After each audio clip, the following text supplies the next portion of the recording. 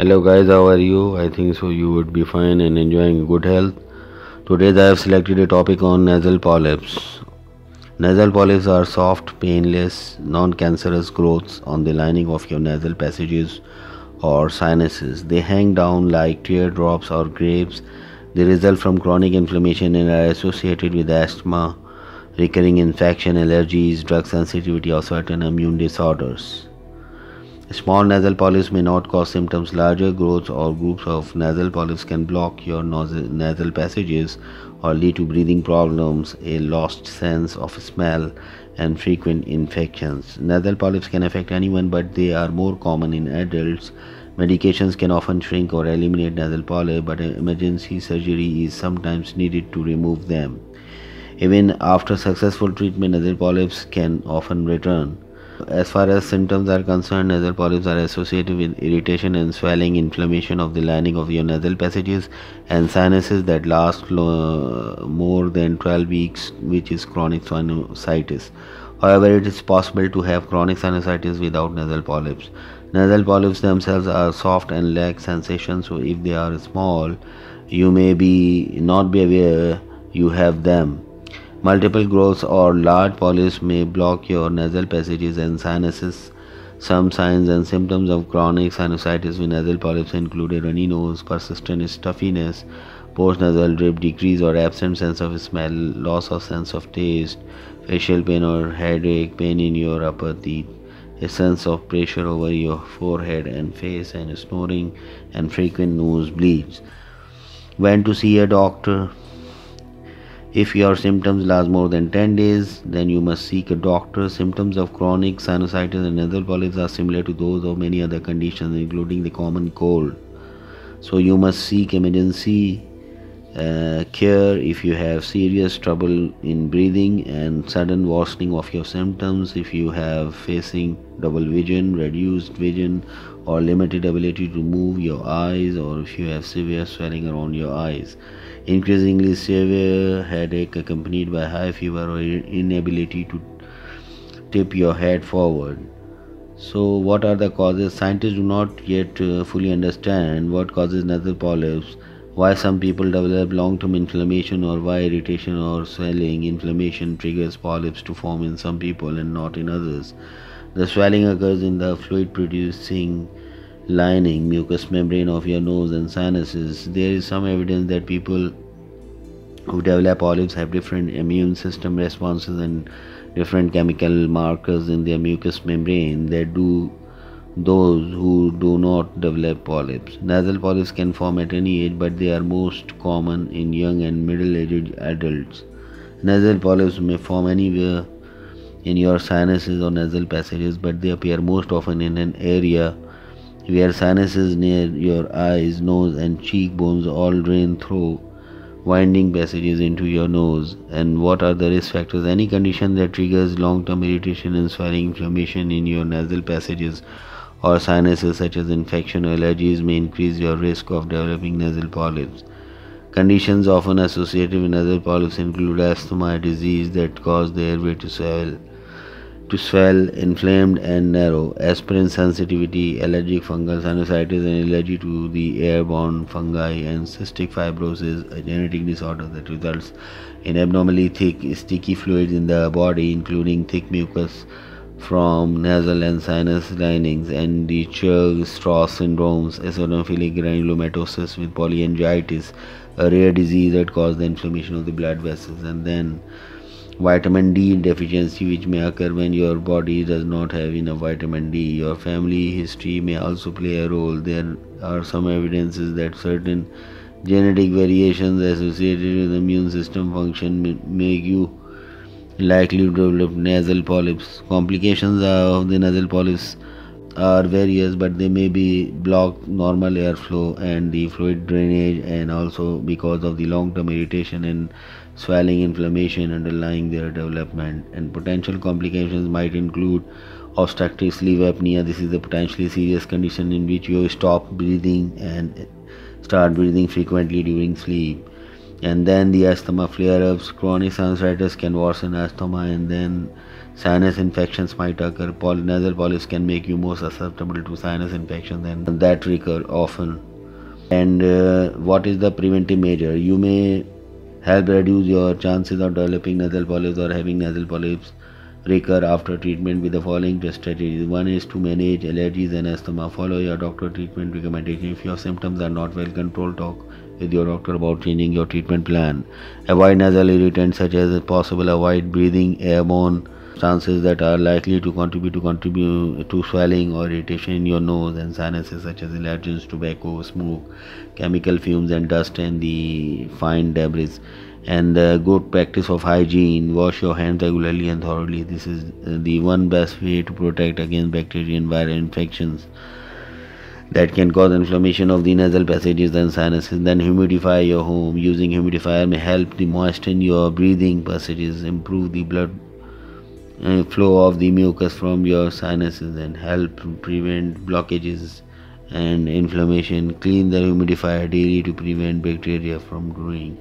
And then is using a nasal rinse. Use a salt water saline spray or nasal wash to rinse your nasal passages. This may improve mucus flow and remove allergens and other irritants. You can purchase over-the-counter saline sprays or nasal wash kits with devices such as net pots or squeeze bottle to administer a rinse.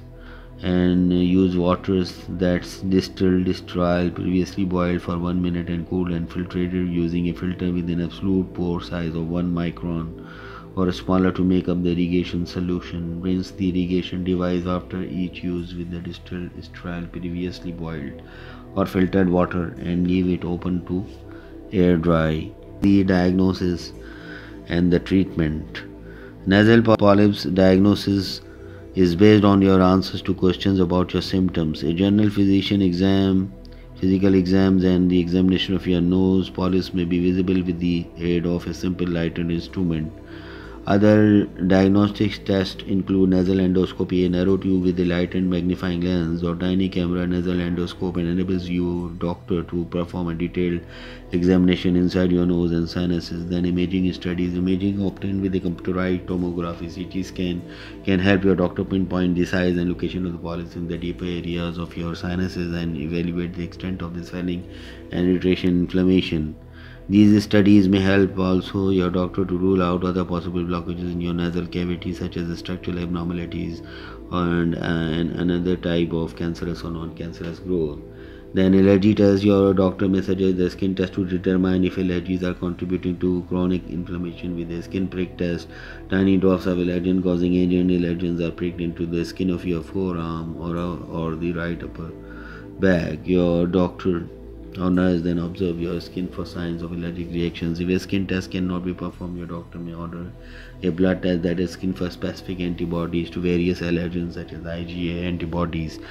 Test for cystic fibrosis. If you have a child diagnosed with a nasal polyp, your doctor may suggest leading testing for cystic fibrosis and an inherited condition affecting the glands and produce mucus and tears, sweat, saliva, and digestive juices. The standard diagnostic test for cystic fibrosis is non-invasive sweat test, which determines whether your child's perspiration is saltier than most people's sweat is.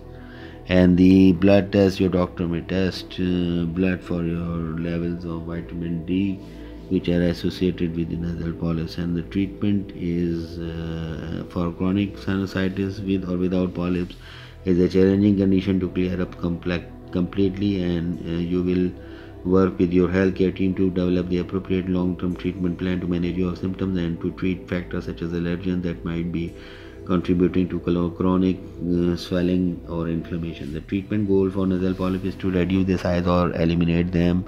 Medications are used usually the first approach, and surgery may sometimes be needed, but it may not provide a permanent solution because polyps tend to recur.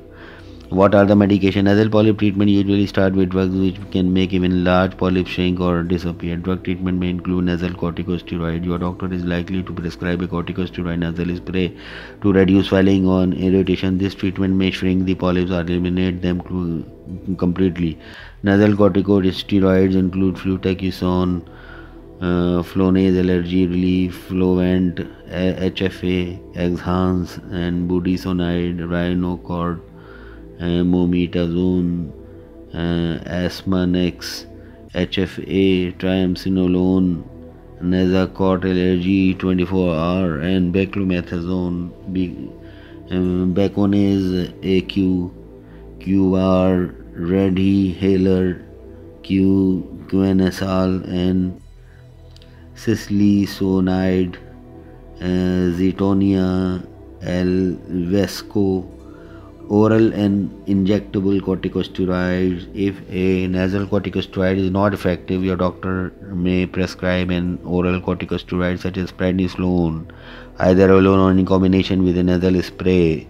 Because oral corticosteroids can cause serious side effects, you usually take them only for a limited period. Injectable corticosteroid may be used if nasal polyps are severe. Medications to treat the nasal polyps and chronic sinusitis. If you have nasal polyps and chronic sinusitis, your doctor may give you an injection or medication called dupilumab, Dupixent to treat your conditions, and this medication may reduce the size of the nasal polyps and lessen congestion. Other medication, your doctor may prescribe drugs to treat conditions that contribute to long-term swelling in your sinuses or nasal passages. These may include antihistamine to treat allergies and antibiotics to treat a chronic or recurring infection. Aspirin desensitization under the care of an allergy specialist with experience of desensitization may benefit some people with nasal polyps and aspirin sensitivity. The treatment involves gradually increasing the amount of aspirin you take while under a doctor's care in a hospital or clinic to help body tolerate taking aspirin long term. And what is the role of surgery? If drug treatment does not shrink or eliminate nasal polyps, you may need endoscopic surgery to remove polyps and to correct the problems with your sinuses that make them prone to inflammation and the development of polyps. In endoscopic surgery, the surgeon inserts a small tube with a lighted magnifying lens or tiny camera endoscope into your nostrils and guides it into your sinus cavities. He or she uses tiny instruments to remove polyps and other substances that block the flow of fluids from your sinuses. Your surgeons may also enlarge the openings leading from your sinuses to your nasal passages. Endoscopic surgery is usually performed as an outpatient procedure. After surgery, you will likely use a corticosteroid nasal spray to help prevent the recurrence of the nasal polyps. Your doctor may also recommend the use of a saltwater saline rinse to promote healing after surgery. And there is the potential future treatment. Researchers are trying the role of biologic drugs such as medication that treat severe asthma in helping reduce nasal polyps and relieve symptoms. Biologics work by targeting specific cells or proteins to reduce irritation and swelling. Early research suggests that the drugs may become options for people whose nasal polyps does not respond to corticosteroids or surgery. If you have signs and symptoms of nasal polyp, you are likely to start by seeing your primary care physician. However, your doctor may refer you to an ENT specialist or an allergy specialist for diagnostic test or treatment. Based appointments can be brief, and because there's often a lot to discuss, it is a good idea to prepare ahead of time. Here are some suggestions to help you to get ready for your appointment and understand what to expect from your doctor. What you can do is to be aware of any pre-appointment restrictions. When you make your appointment, you must ask need to fast for blood work, or if you need to do anything else to prepare for diagnostic test. Write down all your symptoms. Even if you seem unrelated to your nose or sinuses, your doctor will want you to in detail about your symptoms and started and whether anything seems to make them better or worse. Take along with you a family member or a friend if possible. Having someone along with you can help you to recall all the information provided during your appointment. Make a list of other medical conditions If you are currently being treated for allergies, asthma, or any other health conditions, make a list of all your medications, including over-the-counter drugs and vitamin or supplement you are taking. Question to ask your doctor, because time with your doctor is limited. Writing down a list of questions will help you make the most of your appointment. List questions for your doctor from most important to least important in case time runs out. If you think you have symptoms of nasal polyp, you may want to ask some of the following questions. What is the likely cause of my problem with breathing and sense of smell and other problems related to my nose?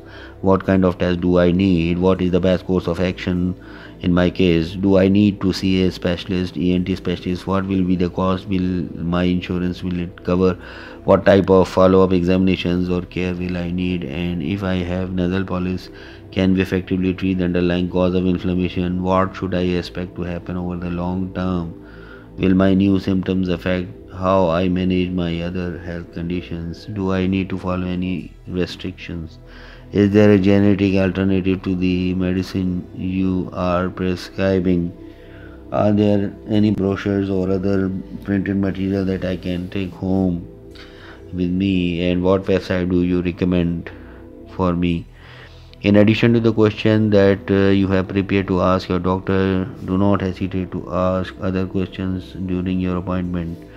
And then what to expect from your doctor. Your doctor is likely to ask you a number of questions. Being ready to respond may free up time to go over any point you want to spend more time on. Your doctor may ask, when did you begin the experiencing these symptoms?